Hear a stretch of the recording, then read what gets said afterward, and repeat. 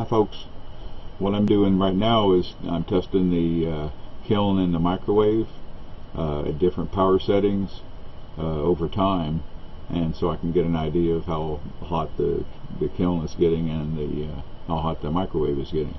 So I've got a 700 watt microwave, and at 10% power, after 5 minutes the outside of the pot was 220 degrees and the inside of the microwave was 112, and I checked around. These were the highest readings that I got. And then at 6 minutes I opened the door, measured it, shut the door, flipped on another minute. At 6 minutes it was 223 degrees and 120 inside the kiln, and at 7 minutes it got to 225 and 125 degrees inside the microwave. So you can see that that's pretty much at the top of a peak. Now it's going to peak at 230, 235 maybe in 9 or 10 minutes. So what that tells me there is you can pretty much run that for as long as you want, as long as you don't need any higher than 235 degrees or so, and it's not going to hurt the microwave. Now on the 20% setting, after 5 minutes it was to 244 degrees, and the inside of the microwave was still 112. And I forgot to tell you, between tests I waited till it cooled down enough that I could take the kiln outside and set it outside where it cooled down faster, and then when it got down to room temperature or below, I brought it right back in. And then so anyway, on the second test, after 5 minutes it was at 244, and the inside of the microwave was still 112. At 6 minutes it was 261, and it jumped to 132, then 270 and 136. So at 20% it looks like it's going to peak around 290 or so, maybe 300 in 9 or 10 minutes. And but it looks like the microwave itself is dissipating heat pretty good, because that was only 11 degrees higher than the 10% setting here after 7 minutes. So the kiln's cooling down right now. As soon as it's cool, I'll bring it back in and I'll do it at 30%.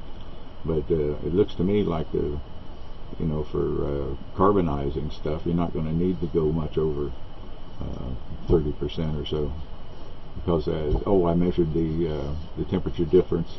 I mean, it was after it was already cooled enough that I could pick up and take outside, and there was still a 50 degree temperature and a 60 degree temperature difference between the inside of the pot and the outside of the pot at that point. So it's probably 100 degrees or more difference when it's cooking. I don't know for what it would be, but I would say you could add 100 to 150 degrees to whatever maximum temperature you're going for here.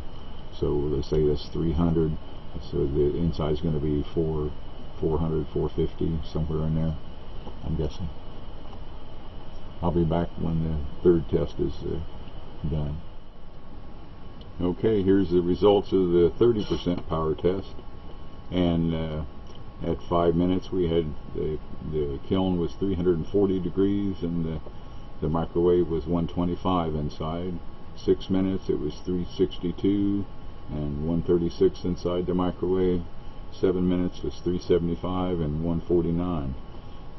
So extrapolating these temperature curves here, it looks like the 10% setting is going to peak at 230 or 235 in about 8 or 9 minutes, and 20% settings are going to peak at around 290 or 300 in about 10 minutes, and the 30% settings are going to peak around 430 or 450 and around 12 minutes.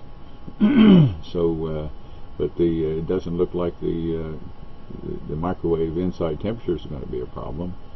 There's quite a bit of temperature change there, and if you figure the inside temperature's 100 or 150 degrees hotter than that, then I don't think the inside temperature is going to be a problem, really, even for a long term, which is what I want, because I want consistent heat.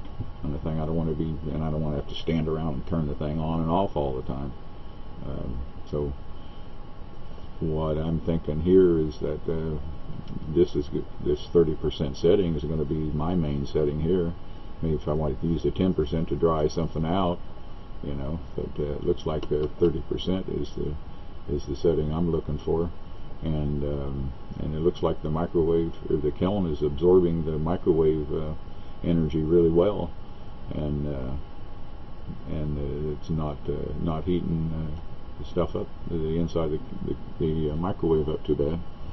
So I'm going to use the 30% setting for me, and I'm just going to let it stay in there and rotate for however long it takes. I will monitor it after 7 minutes, at least the first time or so, just to see what it does go to, where it does peak. But looks like 30% is all I need. That's 210 watts of 700 watt system.